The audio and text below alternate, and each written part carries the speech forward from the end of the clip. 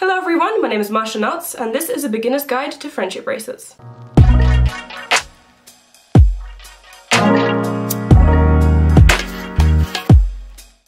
I wanted to include as much information as I could in one video. Because of that, this video is very long. To make this video easier to navigate, there will be a list of contents and timestamps on the screen right now, in the description and in the pinned comment of the video.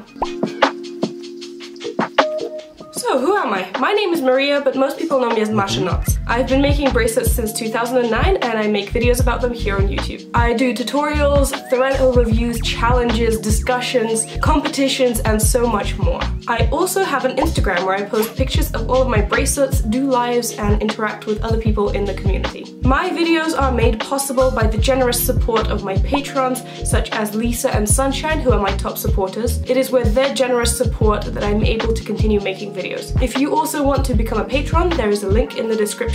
This is the best way to support the channel and also get some exclusive perks.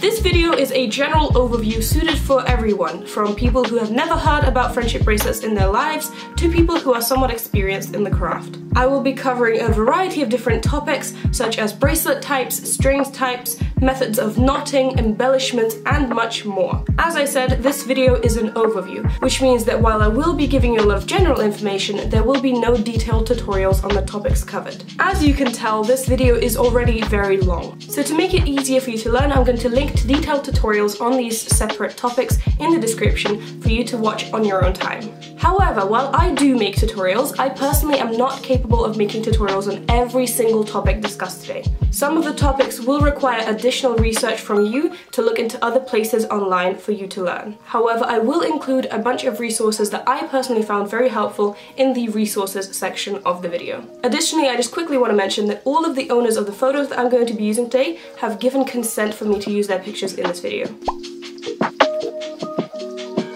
At this point, friendship bracelets are used to express friendships, but also they're used just as an accessory, or for some people it's just a way of expressing your creativity, and it's just a fun hobby for a lot of people. So there are three main techniques to making bracelets. We have the normal patterns. These are patterns that use all of the strings in a combination with each other to create the pattern of the bracelet. In these bracelets you can create really intricate designs, they can look really beautiful, and in these bracelets threads move diagonally across rows. And don't worry, I'm going to go into more detail a little bit later. Next we have alpha bracelets or alphabet bracelets. These bracelets are often used when someone wants to make a specific picture, a specific design. This is also the technique that is most often used with bracelets that include some type of lettering. And in this type of bracelets you have base strings, which are only used for the base, and you have leading strings, which are the ones that create the pattern. And in these types of bracelets, rows are created horizontally. And again, I'm going to go into more detail a little bit later. Next up, we have kumihimo bracelets, which I know pretty much nothing about, and I'm only mentioning for you to do further research later on if that is something that you're interested in. And the fourth type of bracelet is special bracelets. These are bracelets that are created by using a variety of different techniques, either being alpha or normal bracelets, but they're usually not made following a specific pattern. They are special in some way. They use their own techniques, and to find out how to make them, you have to look at the specific tutorial for that specific bracelet. When creating a normal pattern, you have to, of course, follow a pattern, and there are two main ways that people usually do it. There is the row by row method, in which you read the pattern left to right, row by row, and there is also the segment knotting method, in which you don't go row by row and instead you knot in segments. When you're looking at a normal pattern for the first time, it can be a little bit overwhelming because there seems to be a lot of things going on, but in reality it's just a couple of elements that all work together to form the pattern.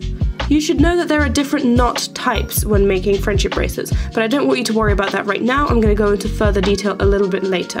The lines in the pattern represent different strings, and you can see at the top that where the lines finish, they've got colours and letters assigned to them. Each letter corresponds to a specific colour, so it's easier for you to navigate. The pattern also has a bunch of different circles, as you can see. Each circle represents a knot, and the arrow inside the circle represents the type of knot that you're going to be making. The colour of the circle represents the string that you will be using to create that knot. And again, I will be going into more detail about knot types later on in the video. So the premise of the row by row method is that you follow the pattern row by row. If you look closely, you can see that there are numbers, in this pattern it's from 1 to 4, that indicate the row. You can also see a horizontal line going through each row. And the row by row method works by doing each row individually from left to right.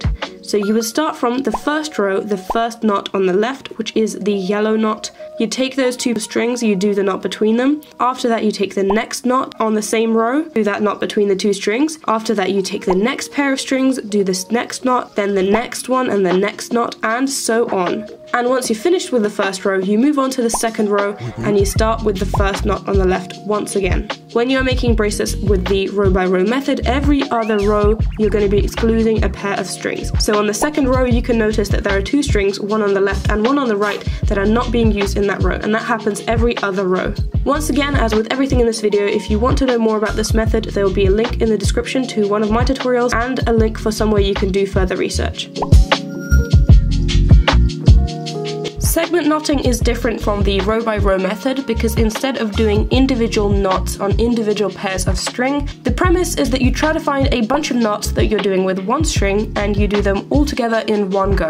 This method can seem a little bit more complicated because you do need to sit down and figure out exactly what knots you're doing when. But once you do figure that out, this method really is much quicker because instead of going from one pair of string to another pair of string, constantly switching and looking back at the pattern, you're doing a bunch of knots all at once with one string, saving you all the time of switching the strings and constantly looking back at your pattern. Now, as I said, this is a little bit more difficult to figure out, and this video is just an overview, so again, as with everything else, I'm going to leave a link in the description for you to do some further research. Additionally, I'm going to be making a video dedicated to segment knotting really soon, so if you're watching this in the future, check in the description. I will be posting a link to that video once it's out. Alpha patterns are completely different to normal patterns. First of all, the patterns themselves look like a grid. It is essentially pixel art. It is dots, it is pixels on a grid. In normal patterns, all of the strings work together to create the design. In alpha patterns, however, you have two different types of strings. In alpha patterns, you have leading strings, which are the strings that create the design, and you also have base strings, which are the strings that the design is created onto. Alpha bracelets are quite similar to weaving in that you go horizontally, row by row, from left to right, from right to left, in creating your design. It's like printing a design, row by row, pixel by pixel, knot by knot. The base strings don't do anything in the bracelet. They do not appear anywhere in the bracelet. They are only there to hold the bracelet together. The knots are made onto the base strings. The number of base strings determines how wide the bracelet is going to be, and the leading string determines the color of the knots being made. My current active leading string is this sort of teal one, which is the one that I was making the background with, but as you can see, there are also other colors in this bracelet, and those other colors are made with other strings which are currently sticking out of the back, and they are not leading strings, they are off to the side. Switching leading strings is what changes the colors in the bracelet, and there are different methods of switching leading strings in alpha bracelets as well. I do not know the English names of these methods, but I will leave links in the description for you to do further research. Once again, as with everything in this video, this is an overview. So if you want to learn more about how to make alpha bracelets, there are resources in the description for you to learn. In terms of resources, there are plenty. There are currently two main bracelet making websites on which you can find patterns, tutorials, photos for inspiration, as well as other people who are willing to help you out. Also, under all of my videos, I leave the link to my account on these websites, so if you ever want to look through my saved patterns and bracelets that I'm planning on making and want to make, you can do that. In addition to that, of course, there is Instagram, on which you can search by hashtag friendship bracelet or hashtag fenishki, which is the Russian word for friendship bracelet, because the Russian community is actually quite active in making bracelets as well. And you can use the photos that you find for inspiration. Maybe you find a pattern that you particularly like and you want to make that for yourself. You can really get inspired when looking at other people's creations. So, where to start? You should probably start by learning about the knot types.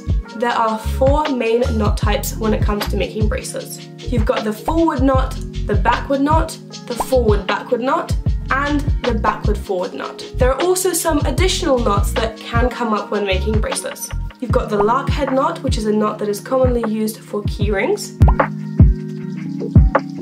And you've got the square knot, which is sometimes used for adjustable clasps. So if you are a beginner who has never done this before, I would recommend that you start by practicing the knots. Take 2 threads and just start making knots between them. You can also find quite a few patterns online that are suitable for beginners. A lot of people, including me, start their bracelet journey by making candy stripes. Candy stripes are probably the simplest bracelet that you can find. It is literally just a striped bracelet. However, if you have never done bracelets before and you want to try it out, I personally would recommend trying out a chevron first. A chevron is very similar to a candy stripe, but it is in the shape of a V, in the shape of an arrow. The reason I'm recommending starting with a chevron is because a candy stripe only uses one type of knot. You can make a candy stripe entirely out of forward knots or entirely out of backward knots. When you do that, you get used to making one type of knot, and then the other type of knot is more difficult for you to learn because you're so used to making the first one. Which is why I recommend doing the chevron, because in the chevron, in the V shape of the chevron, you're using forward knots on one side and backward knots on the other side, practicing both of the knots at the same time to make sure you're on the same level with both of them. Once you've tackled the chevron bracelet and you feel more confident in going into other patterns, I would recommend the heart pattern. It is a really cute bracelet and the pattern for it is really good training for you to understand patterns. Additionally, you can also try the braided pattern, which is also a pretty good bracelet to start off with. So let's talk about thread. The most common thread used for making friendship bracelets is probably embroidery floss. Now you can find this in a variety of different stores in a variety of different ways. Embroidery floss has several strands which put together make the thread. Another thread type is craft thread, and with this you can also go with a variety of different companies. The craft thread is different from the embroidery floss because the craft thread is a twisted type of thread. It is twisted on itself. Some people also go with yarn or wool when they're making their bracelets. The main thing you should take away from this is that it really doesn't matter that much what you're using to make your bracelets. It can be one texture, it can be another texture. As long as you feel comfortable making bracelets with the thread that you are using, there is really no issue with it. However, there are some special types of thread that you might want to keep in mind. There are a variety of multicolored threads. These are threads that in one skein contain a variety of different colors, changing from one to the next within the same thread. These threads look great in a variety of different projects. They can be used as backgrounds for different outfit designs, making the design look even cooler and stand out from the background. Or they can also be used in normal patterns in a variety of different creative ways.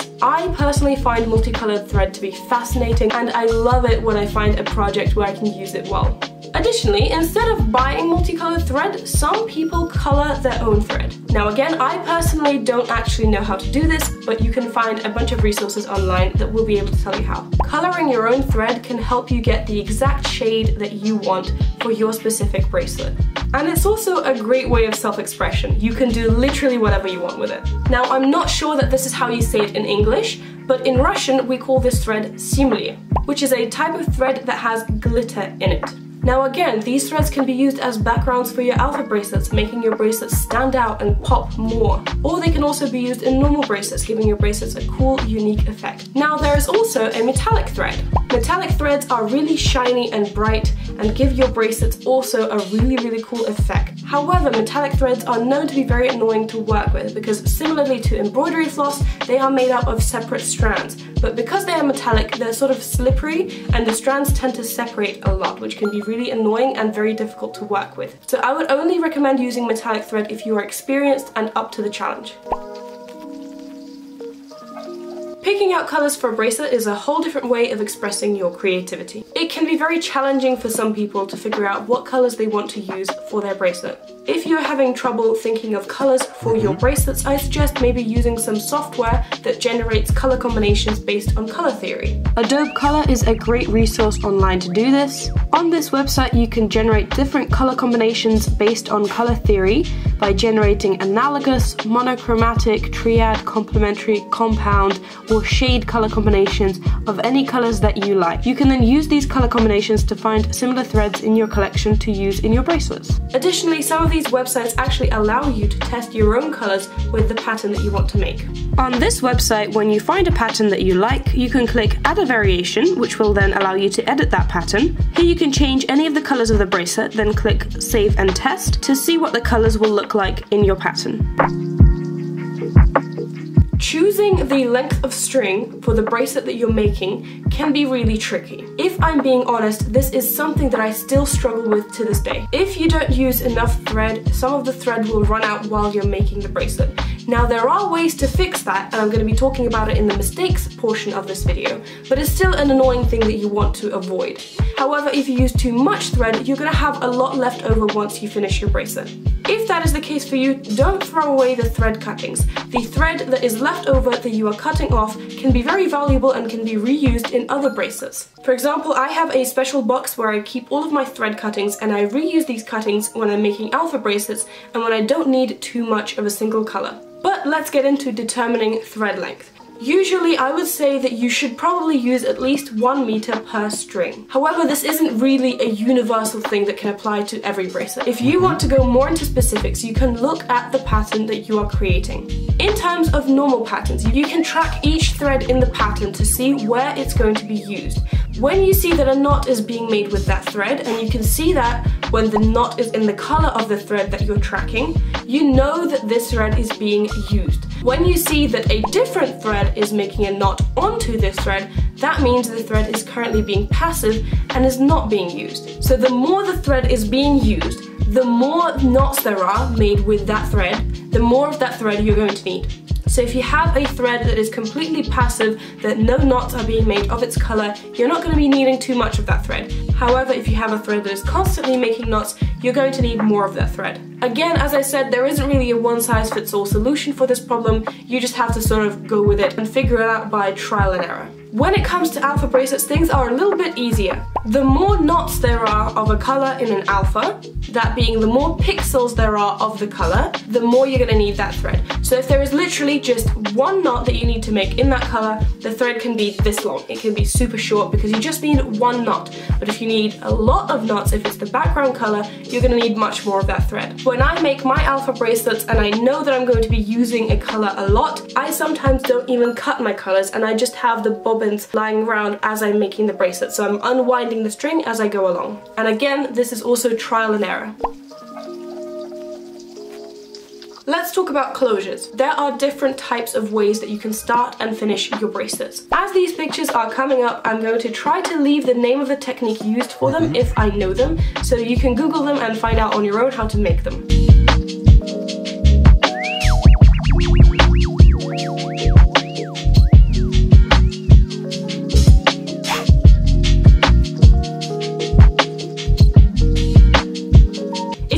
From me, I have a special playlist on how to start and finish your bracelets, and I will be updating that as I make more videos on that topic.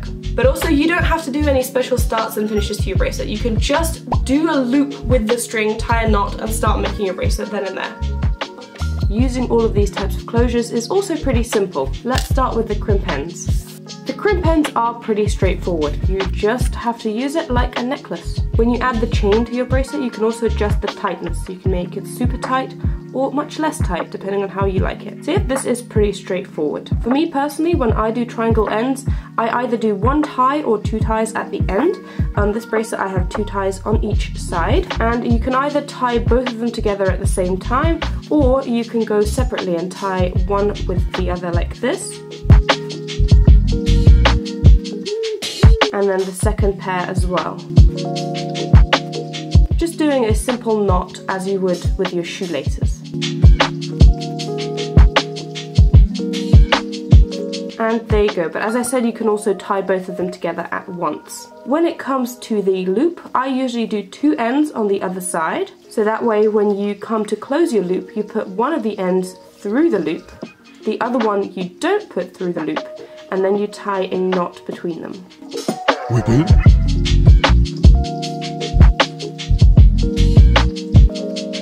Like that, and that way your bracelet stays secure.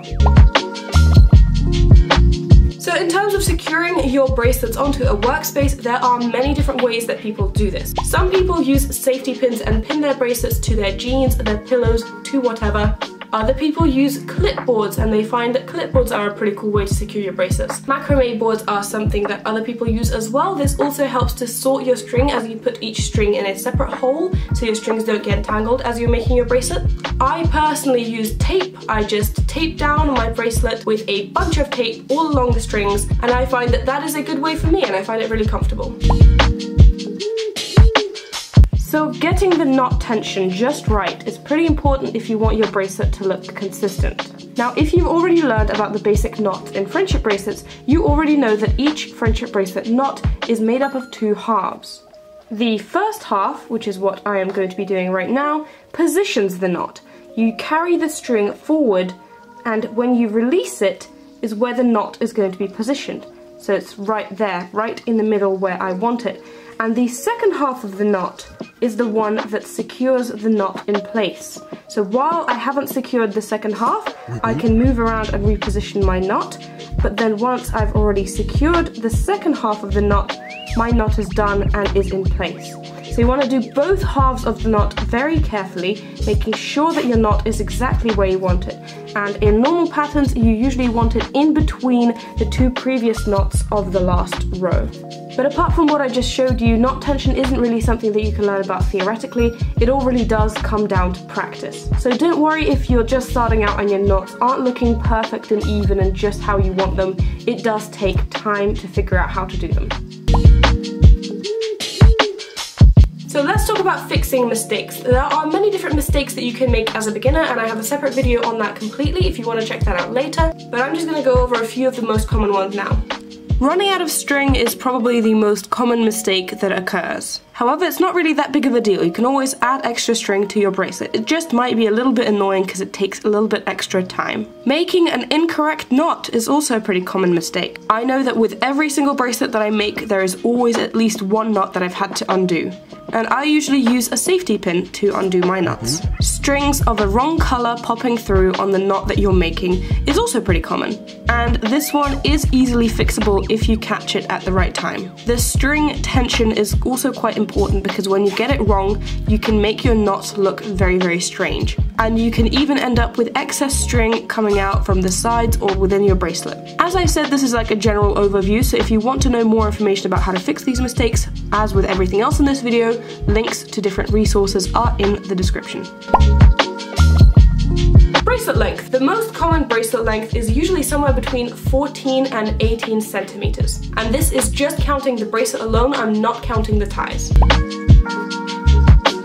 There are many different ways that you can choose to finish off the ties for your bracelets. Some people like to make simple braided ties for their bracelets, and I know that this is something that I've done in the past as well. Some people like fishtail ends, which is also sort of a special type of braiding technique, and they use those ties to finish off their bracelets. Some people make adjustable clasps for their bracelets and swear by it because they like to adjust the tightness of the bracelet as they're wearing it. I personally mostly make twisted ties, but that is just a personal preference. You can also attach crimp ends to your bracelets, giving them a more polished and professional look. Storing thread is a very big thing for me. For the longest time, my thread wasn't organized in any way. They were just all lumped together in one box, and I had to look through all of them to find the thread that I needed to use. However, I recently revamped my entire collection, organized it, and did a separate video on that if you want to check that out as well. And I found that the way that I did it is actually one of the most common ways that people do it. So what I did and what a lot of other people do is I used storage boxes and bobbins. As I mentioned in a previous section, when you finish your bracelet and you have some thread left over, you should keep those cuttings because you can reuse them in other bracelets, especially in alphas. So I like to store my thread cuttings in a separate box, and I've noticed that a lot of other people do that as well. It's a great way to use your leftover thread and not waste it. Now that we've gone over the basics, let's talk about some embellishments. There are a lot of different ways that you can embellish your bracelets. Some people use sewing as a method to enhance their bracelet and create these really cool and intricate designs. Other people use beads and charms to enhance their bracelets, and I think this also gives the bracelets a really cool and unique effect and make them look really, really appealing. You can also use your bracelet to make watches, and I think that is an amazing idea and a really cool accessory. Other people make keyrings, which is a wonderful accessory as well and can be used in a variety of different ways. I've seen people make a variety of different crafts with their bracelets, such as pencil cases and bags and so many of these cool different things. What I'm trying to say is that the sky is your limit. You really have full creative control on what you want to make. So if you're a beginner and you're new to this bracelet world, I just want to say welcome. This is such an amazing community to be a part of. There is so much that you can create. Really, the sky is your limit. You can do whatever you want, and I'm so glad that you've decided to join. And I hope that this video has somehow helped you to make what you wanted to make. This video took a lot of time and energy to make, which is why I want to again give a special shout out to all the people that support me on Patreon. It is your support that allows me to focus my time and energy into making these videos. So thank you very much. And of course this is optional, but if you also want to become a patron, there is a link in the description where you can sign up. Becoming a patron is the best way to support this channel, and not only that, but you get access to really cool exclusive patron only perks. So I hope that this video was helpful to you. I hope that you learned something today that you didn't know before. As I said, this video is a general overview on friendship bracelets, and if you want more detailed tutorials, I have plenty up on my channel, and I have resources linked down below where you can find other people's tutorials as well. If you want to find out a specific pattern for one of the bracelets that I showed today, please don't ask me because I do not know the patterns for the bracelets. I did link to all of the people whose photos I took off of Instagram, so if you want to find out the pattern, first of all check in the comments because maybe someone else has already found them, or alternatively you can contact the people whose pictures I used because I do not know any of the patterns. So thank you very much for watching. Again, I really hope you enjoyed today's video. If you ever make anything based on any of my videos, I always love to see your guys' creations on Instagram. Just don't forget to tag me in the post so I can see it. I post videos every Wednesday and Sunday, and I will see you on Sunday. Bye!